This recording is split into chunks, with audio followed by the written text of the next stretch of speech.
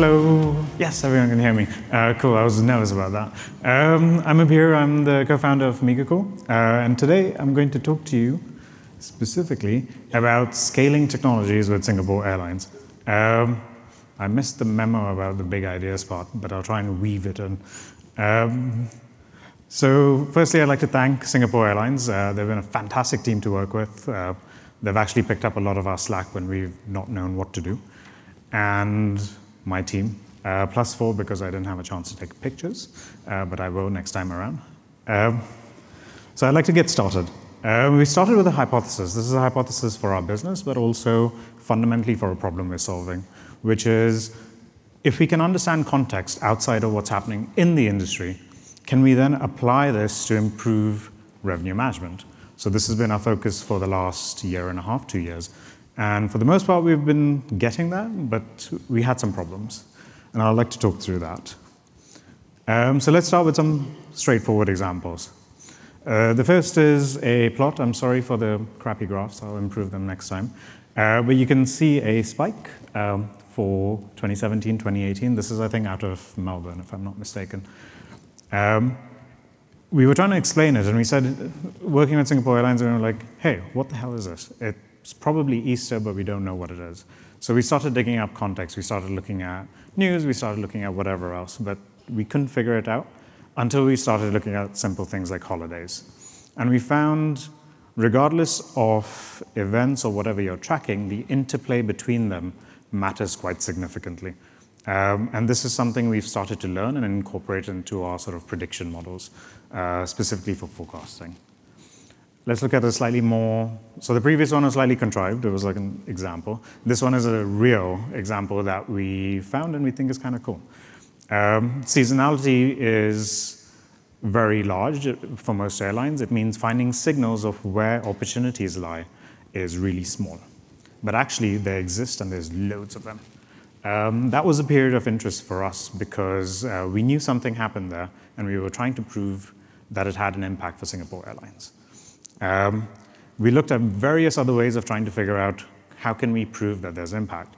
And fundamentally, we landed on one way, which is comparing all Thursdays across the board for that season and seeing what the outcome was for that specific Thursday. This is one interpretation. There's thousands and thousands of others, and we track all of those to try and extract signals of what impact actually means. I still don't have a conclusive answer. So this is day before event, day off event. You can see something's different, and we were like, holy shit. Sorry. It's kind of cool. We have something repeatable. We can now start to understand what's happening and what's changing travel behavior. What can we do about it? Well, firstly, we said, OK, can we repeat this across different data sets? So this is GDS data, and for the same methodology, and we found that there's no signal whatsoever. What does this actually mean for us?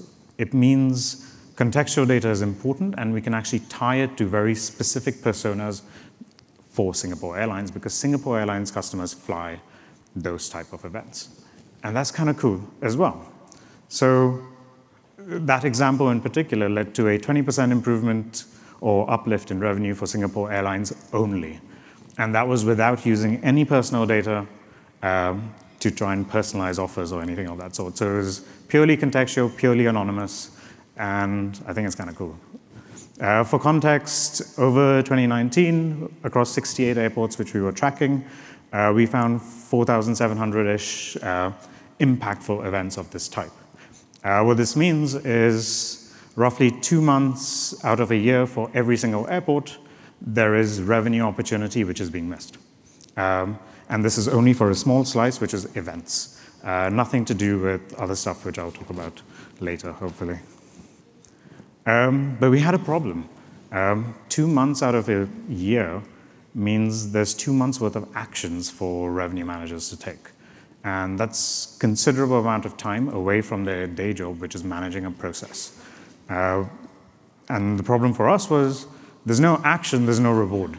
So if we can't drive an action with the airline, we can't extract value, we can't pay ourselves fundamentally, and we can't pay the airline, we can't prove value. And this is where it became harder and harder for us to think about it. We said, OK, we're working with Singapore Airlines, this is exciting, But fundamentally, our signals are meant for machines. We can improve forecasting accuracy. We can improve willingness to pay accuracy. We can do all sorts of fun things, but we can't drive action.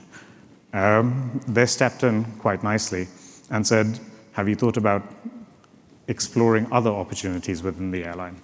And this is kind of cool because this entire time we've been thinking about airlines as revenue management alone, when in actuality it's a department within the airline.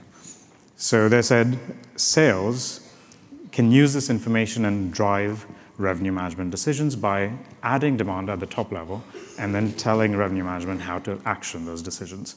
I guess in a computer science way, it's kind of like a map reduce on an airline scale. If you want to know what map reduce is, talk to me later. So the actual solution for us was scaling laterally across the organization, not with technology, not with anything fancy, just simply talking to more departments. Increase demand through sales actions, increase collaboration between RM and sales, and actually increase the revenue potential by actioning more of that opportunity rather than letting it go to waste. So we redefined our hypothesis. Understanding context leads to better revenue opportunities. We no longer limit it to revenue management. It's actually marketing, advertising, sales, revenue management. Once you understand context and you can understand why people are traveling, even if it's 10%, even if it's 5%, you can action them much better. And I think that's the key that we've learned and something which we want to move forward with. So we moved and we built a product, actually. So this is our product. We've actually developed it earlier. We started with Air France, and we've iterated and iterated and iterated to get it to the point where we are today. It's actionable. It works across sales and revenue management, which is cool. But fundamentally, it's live. So I want to end by saying the point of forecasting is high-velocity retailing. So the more you understand in context, the less you have to go into personal, creepy personal. I'll leave it at that for now. Thanks. Great. Thank you, Abheer. No so why contextual forecasting? Why contextual forecasting? Like I mentioned, there's so much data out there.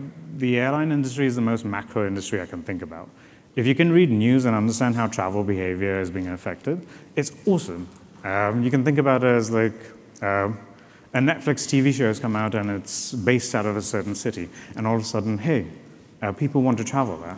But this has happened across the world everywhere. So if you can understand what's happened previously and you can apply it to something that you know is going to happen, you can improve forecasting accuracy without actually ever touching personal data. And that's kind of cool. So contextual anonymized data is actually a really nice way. It's a counterbalance, so to speak, against Cambridge Analytica or whatever it is. Okay. To your point that you were wrapping up there about the velocity, what makes a contextual stand out? Elaborate on that point. So I believe the biggest bottleneck to dynamic pricing or continuous pricing is the confidence in forecasting, or the confidence in what passengers or what passenger mix you expect. If you have high confidence in your forecasts, you can set your prices confidently. You don't have to change them very often, which means you solve a lot of efficiencies around caching fundamentally, but also you're confident that the offers you're providing are bundled the right way for the consumers that you expect on that flight. So that's my thesis on it at the moment. Cool. Abheer, thank you so much. Thank you. Thanks.